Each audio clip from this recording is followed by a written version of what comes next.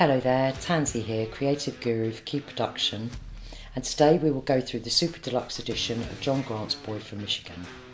From our initial meetings with John, we made it a priority to faithfully reproduce the album's original paintings by Gil Corral, and to ensure that all the detailing and colouring present in the works were translated to print. The challenge came in figuring out how to place the painting of John's face with his, what I came to call, Terminator eye floating in a background of black velvet.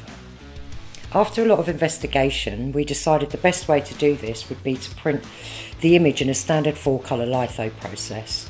To enhance the eye, we used a spot gloss UV that had a very fine silver glitter particle. And finally, the black spot flop for that velvet finish. Thanks for joining us. Head to our website to see more examples of bespoke packaging.